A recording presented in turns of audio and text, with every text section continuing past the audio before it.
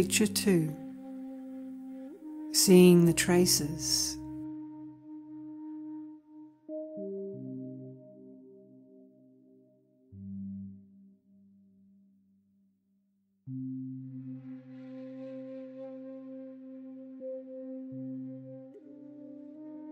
With the aid of the sutras, you gain understanding. Through study of the teachings, you find traces.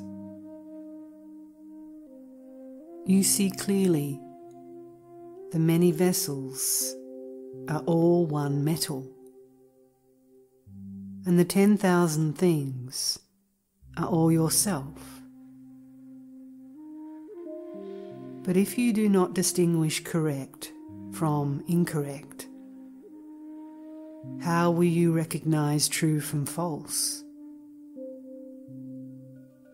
Since you have yet to pass through that gate, only tentatively have you seen the traces.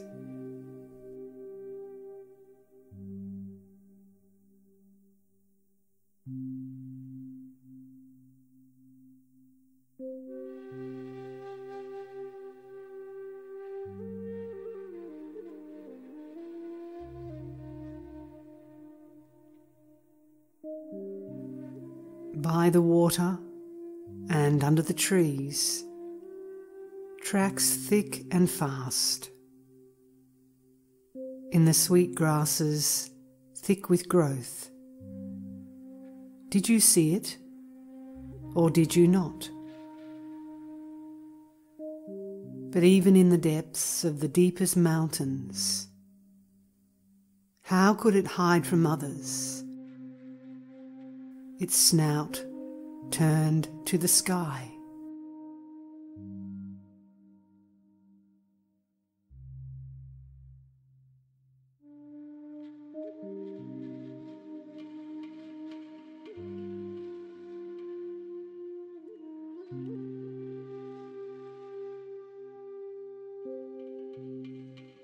Determination deep. In the mountains, your efforts bear fruit. Tracks. How gratifying to see a sign.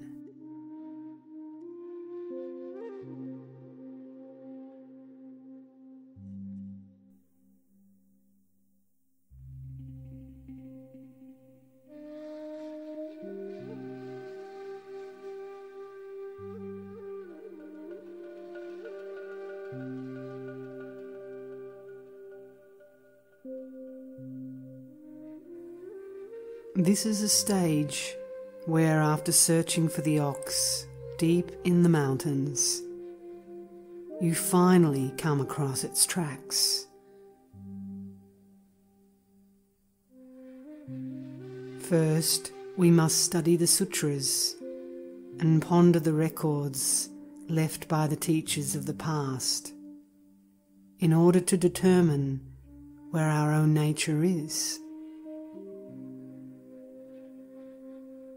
Sometimes you hear it said that Zen monks do not have to read books or to study. When did this misleading idea get started? It's ridiculous to think that this could possibly be true. We say Zen is a separate transmission outside the scriptures, but it is only because there is a teaching that there is something transmitted, separate from it.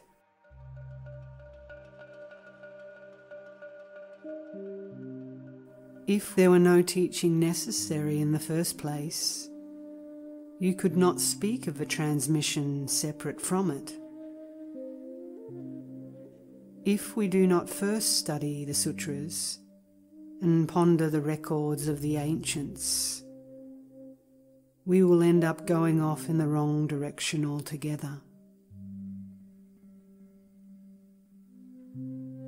The ancient teachers engaged in all branches of scholarship and studied all there was to study.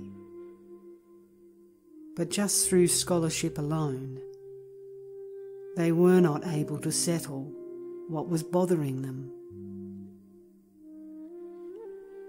It was then that they turned to Zen. That is why their Zen had real power and dynamism. If you have no understanding of Buddhism, no knowledge of the words of the Dharma, it does not matter how many years you sit, your meditation will all be futile.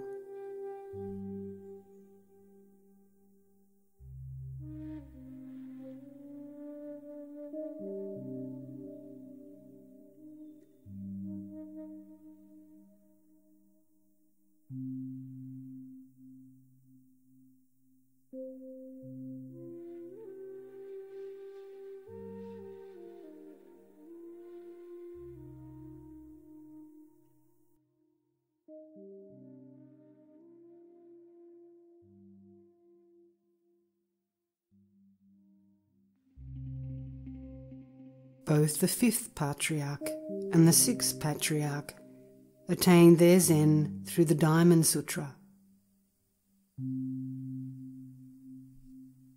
Rinzai Zenji came to Zen after thoroughly studying the Flower Garland Sutra.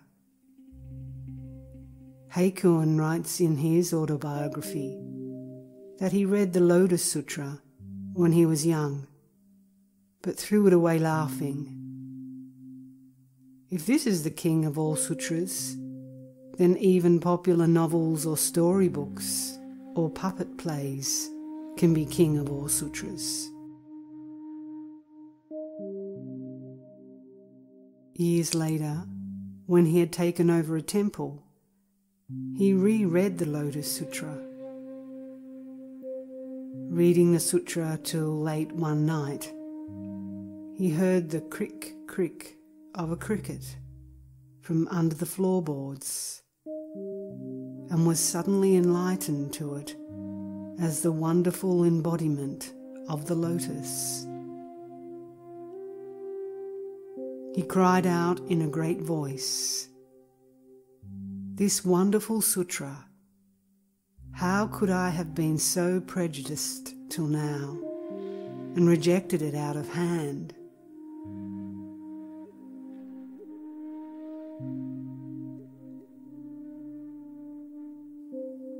In the Lotus Sutra, it is written, "Daily duties and attending to work is nothing other than true reality." When we do business or farm or do temple work or engage in politics and economics, all this is the Buddha Dharma.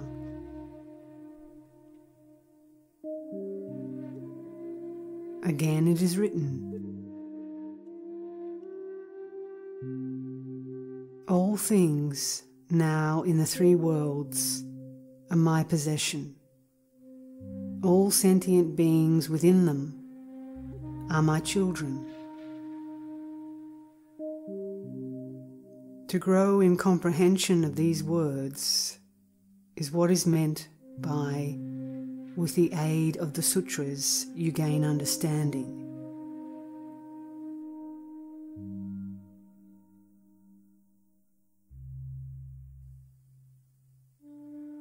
In the Flower Garland Sutra it is written,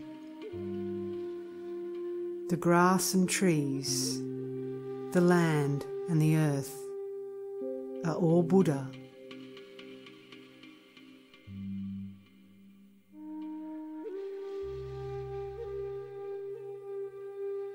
In the Nibbana Sutra it is written, "All sentient beings, whatever, possess Buddha nature."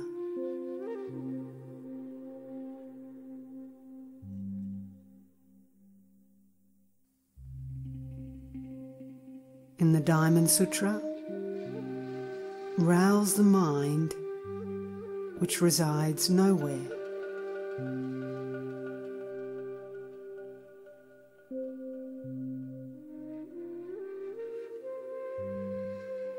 All of these are none other than the immaculate embodiment of Zen.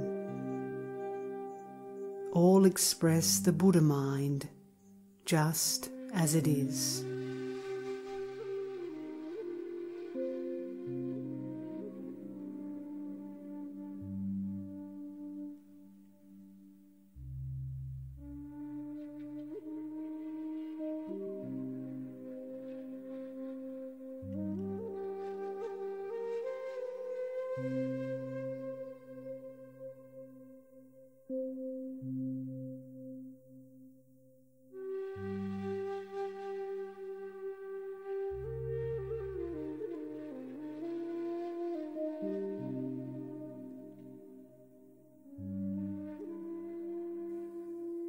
If without studying the sutras, you merely sit in zazen and get swell-headed because you've passed some koans, or even, heaven forbid, have had satori and received permission to teach, you will become a Zen devil.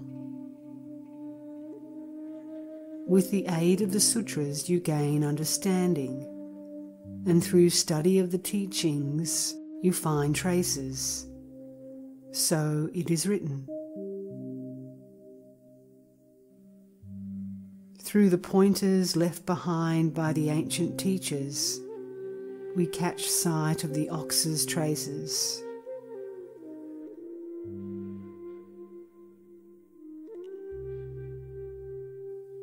We catch sight of the footprints of the ox, called the heart-mind.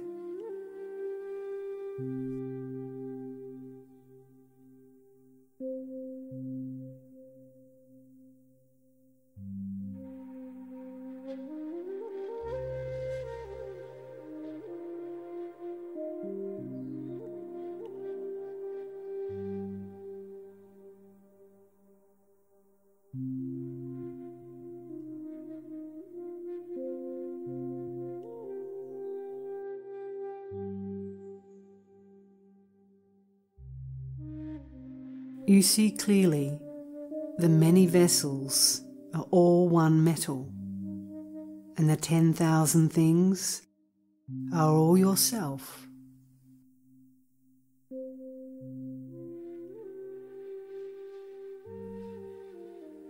In the hardware store, there are pots and pans and row after row of utensils, all made of metal. Though they are all shapes and sizes, they are all made of the same metal.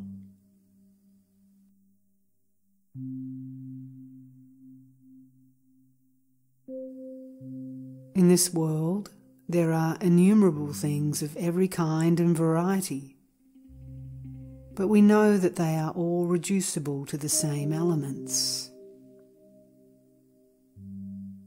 The 10,000 things are all this one body of mine.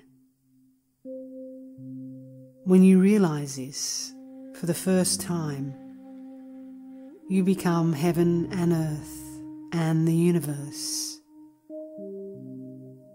You become all things in their infinite number and variety.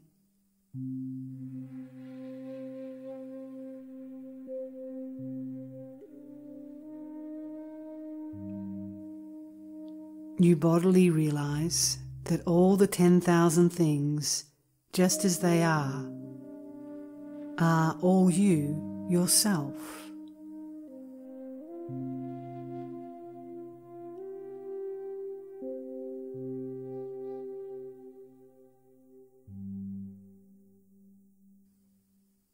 It is written, I am of the same root as all heaven and earth.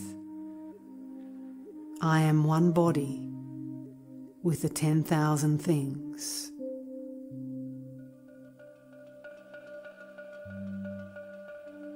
Those are splendid words. It is indeed just as they say. But it won't do if you come to this understanding only through the sutras. that is merely understanding gained from reading the words of the teachings. It is not kensho, seeing one's true nature. It does not mean that you have actually seen the ox. All it means is that you have found the tracks.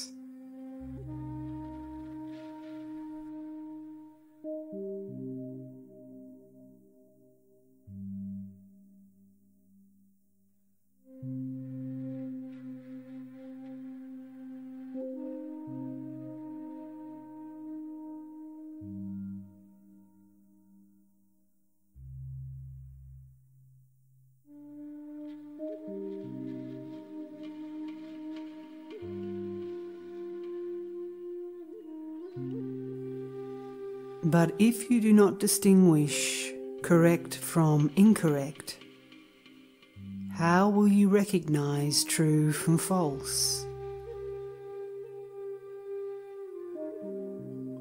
So now you know what the samadhi of mu, of no thing, of no is.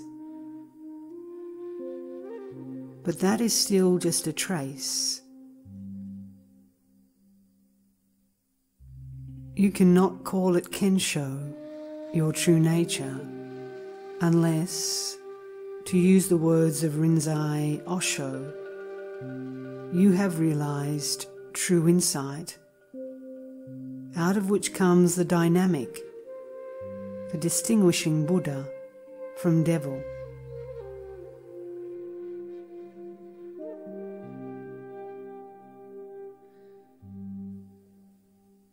If you cannot recognize the difference between correct and incorrect, you will not be able to distinguish true from false.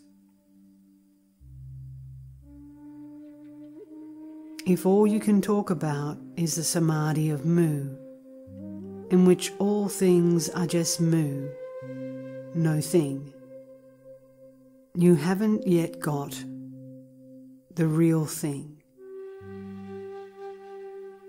You cannot say that you have really seen the ox until you get that power by which, in the leap of a spark, you separate black from white. In a flash of lightning, you discern stop from start.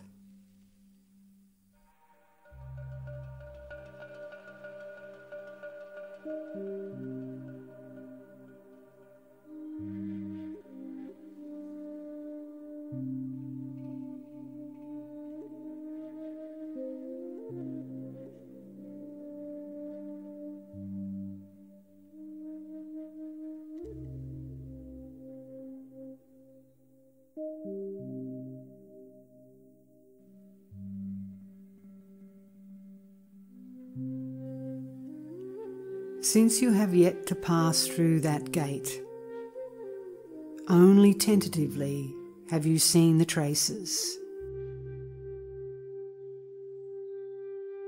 At this point, we really still cannot say that you are inside. You are still an outsider beyond the gate. For this reason, this provisional stage of seeing the traces has been created.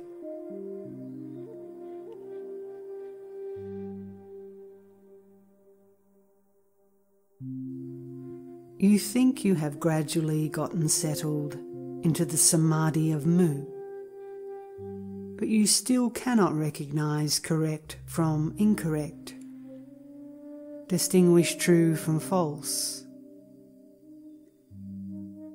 You have been saying mu, mu over and over, but you haven't the slightest idea if this is the right way or the wrong way.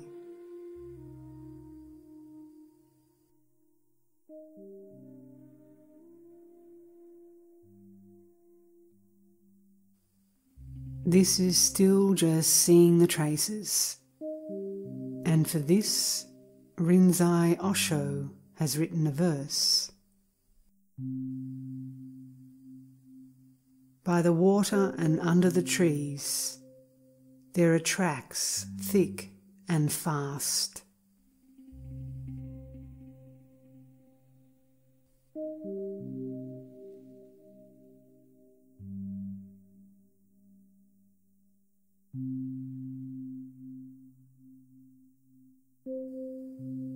In search of the ox, you entered the mountains, and there, where you reached the clear waters of a running stream, in a thick cedar forest, you came upon the tracks of the ox, did you not?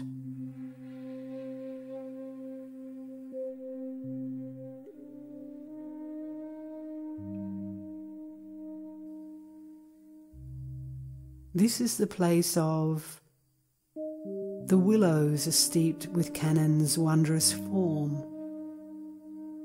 The whispering pines teach the salvation of sentient beings.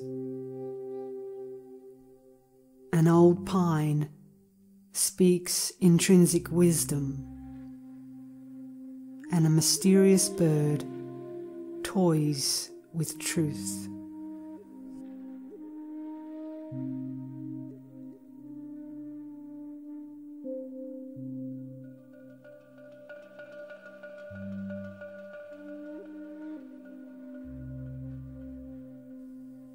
The sound of the wind in the pines. This too is a trace of the ox, is it not? The call of the nightingale. This too is a trace of the ox, is it not? The streams, the birds, the trees and the forest are all chanting Buddha, chanting Dharma, chanting Sangha. Everything you see, everything you hear, each and every one is a manifestation of the heart-mind. There is nothing which is not a trace of the ox.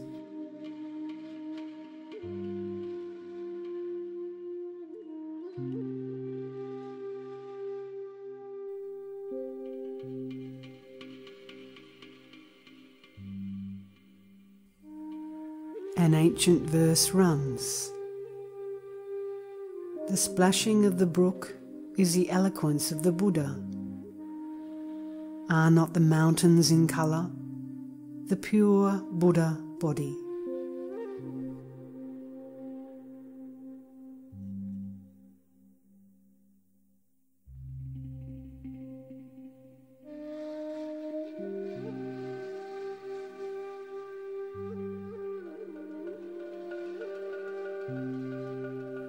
In the sweet grasses, thick with growth, did you see it, or did you not?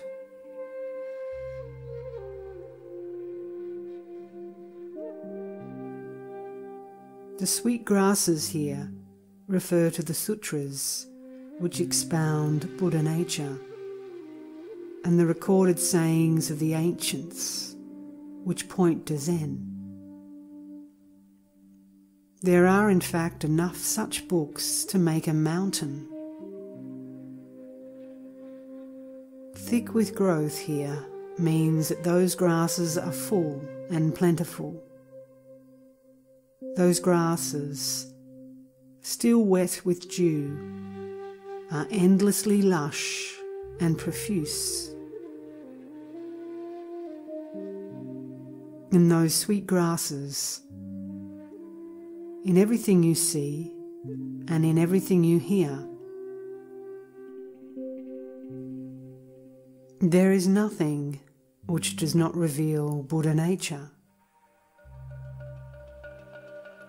Are they not all traces of the ox? And you, have you seen it? Have you heard it?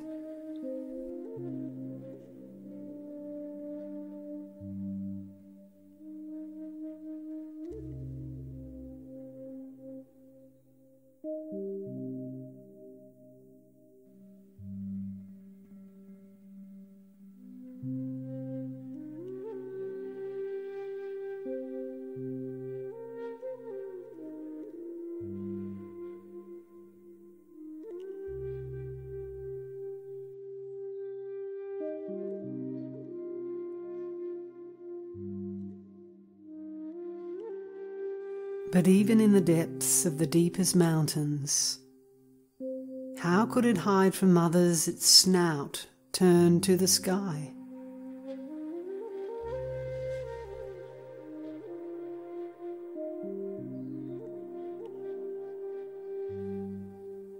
Despite the fact that there are so many traces of the ox everywhere,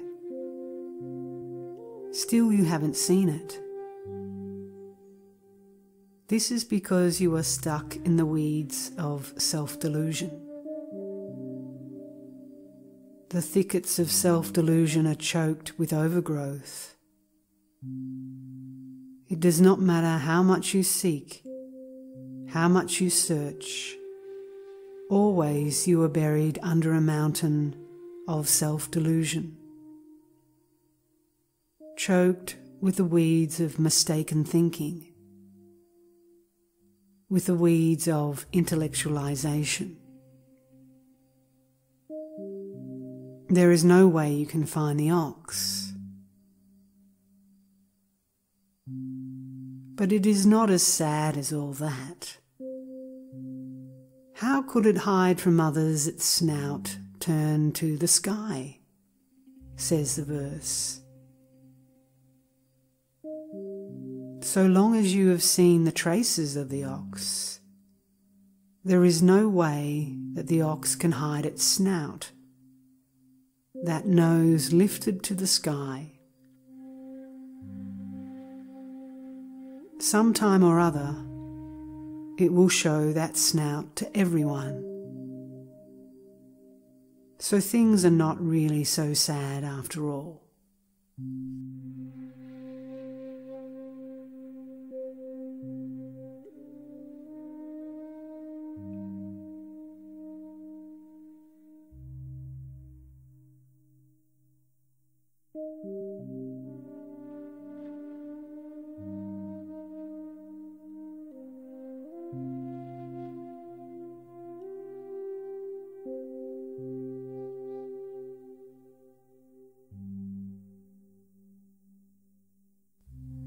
If you've seen the tracks, then do not throw down your staff in frustration and call it quits. Follow up the tracks until you finally catch it. So long as you do not give up that affirmation of your vow, so long as you do not break your staff in frustration, for certain, you will be able to catch the ox. Don't get discouraged. No matter what, you must summon up that determination. Once more push on up that mountain.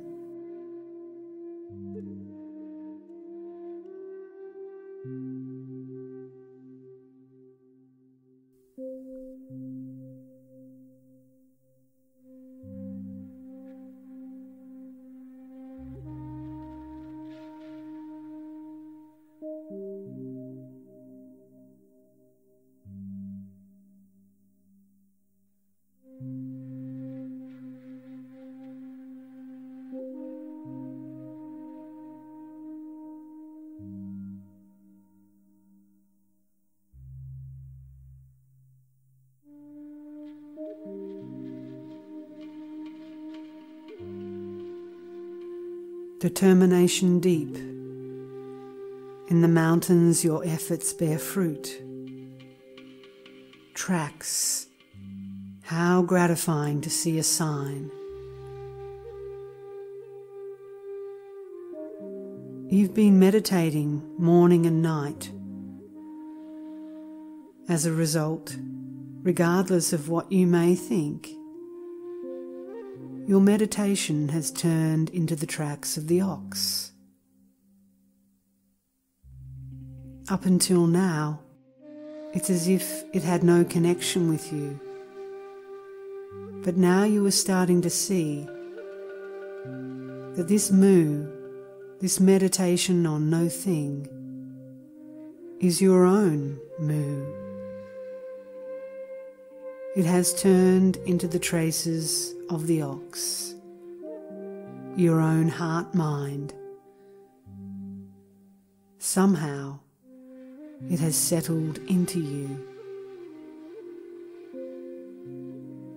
Remember, if you persevere day and night without break, then just one lighting of the candle of the Dharma is at once to attain it.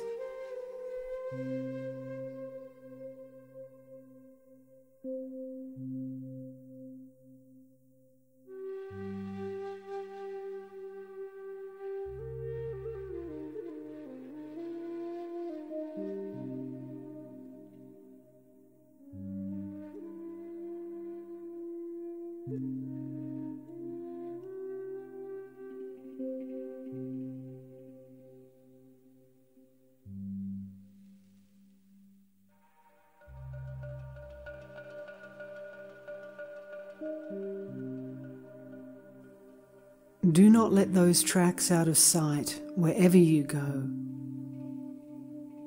Ponder them when you are out and about, when you are out doing work. If you persevere without break through the day, through the night, then finally you are going to catch one brute of an ox. Search to the very limits of your uncertain heart. There, the tracks of the long-lost ox.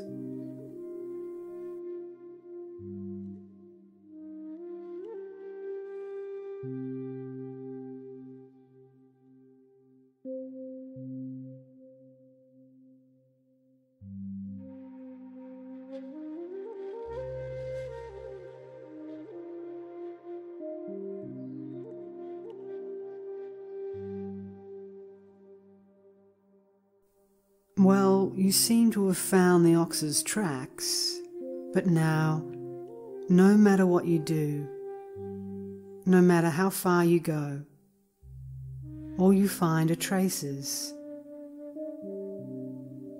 There's no sign even of the ox's tail. You haven't spotted even the ox's tail, let alone the snout pointed up at the sky. You say to yourself, no matter how many times I go into meditation, I just get wrung out by the bell. I give up.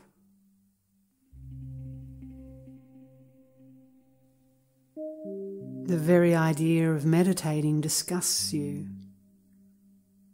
You didn't think it would come to this. You are completely disgusted.